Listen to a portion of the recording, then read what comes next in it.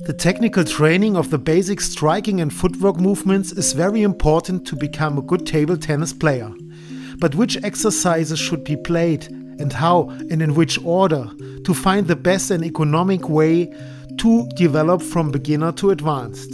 In this video you will watch 10 levels or exercises that should be played with beginners. There will be 2 further videos, part 2 and 3, to show a complete beginner training. In this training system, the players qualify for the next level or exercise when they performed 10 successful strikes, which is good for motivation. In exercise 1, the so-called forehand counter is played diagonal. The longer way in the diagonal gives the player more reaction time. Since the ball contact is central or hard, the ball does not rotate so much, which makes it easier to play with a partner, because a lot of mistakes in table tennis happen because of the rotation of the ball. The central ball contact, the range of motion of a quarter and the weight transfer are main characteristics of the forehand counter. During level or exercise 2, the backhand counter should be performed 10 times diagonal. A parallel foot position, a stable elbow position, a central ball contact, and an end of the forward swing that points towards the desired placement of the ball are main characteristics to perform this technique successfully. For exercise 3, players are stepping or jumping around the backhand corner to play one by one the backhand and forehand counter.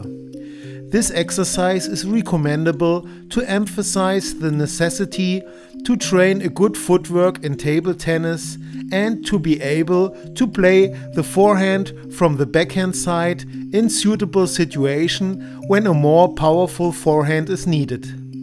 Sometimes this footwork is called the pivot footwork. The wrist movement during backhand counter and the rotation of the shoulder axis during forehand counter are focus points during this exercise for beginners. Pay also attention that beginners don't step beside the table but move behind the table during the forehand counter.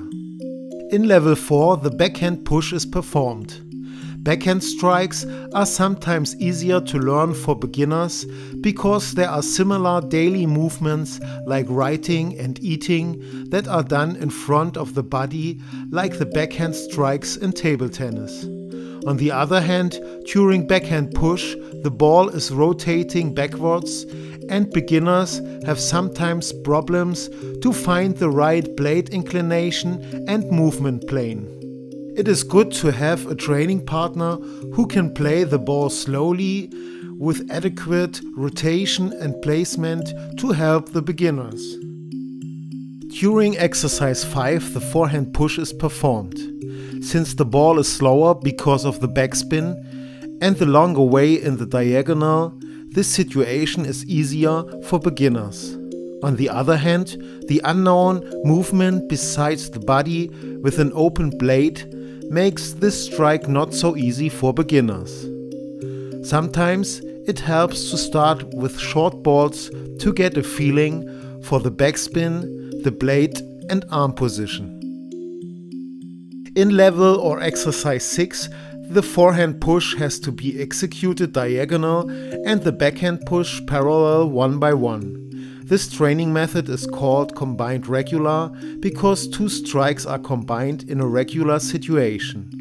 Technical focus points are the soft ball contact with an open blade so that backspin is created, a stable elbow in front of the body and an end of the forward swing that is pointing towards the net and not sidewards.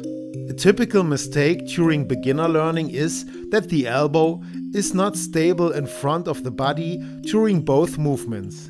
In the backhand side, the elbow is often pulled sidewards during the forward swing, and in the forehand side it is pulled backwards during the backward swing, or even between the strikes the elbow is pulled near the body.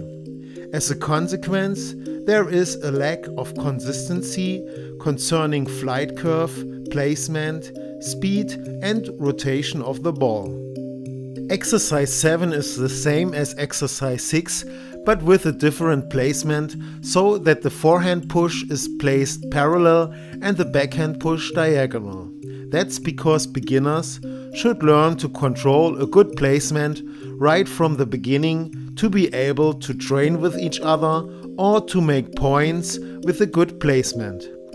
Since the placement variation is a result of small adaptations of technical details of the movements, it is also good for the technical fine-tuning of the strikes.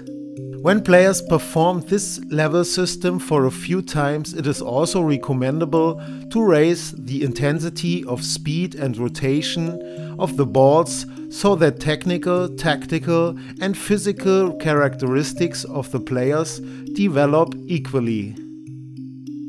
Exercises 8 and 9 are the same as exercises 6 and 7, but in an irregular manner. This change from the combined regular to the combined irregular training method has a big impact on the kind of training stimulus and the following training adaptations. Now, the players do not know where the ball is placed from the training partner. As a consequence, they have to react and to anticipate to reach the ball. For a good reaction and anticipation, players have to focus on details of their perceptions of the opponent's movement and ball. This needs mental efforts or energy and leads to good training adaptations so that reaction and anticipation as decisive abilities for table tennis further develop. In addition, it is observable that beginners have not only problems to start early enough to the next ball, which can be attributed to the underdeveloped mental reaction and anticipation processes, but also have problems with their motor skills like moving sidewards with bended knees and in a balanced manner on the forefoot. During level or exercise 10, players try to perform 10 forehand topspins without a mistake to qualify for level 11. Focus points are a brushing ball contact with creating topspin, a stable and closed blade angle and incline plane, and a ball contact that is besides but in front of the body. See the next levels or exercises in part 2 of this video clip series. Thanks for watching, have fun during training and please subscribe and ring the bell.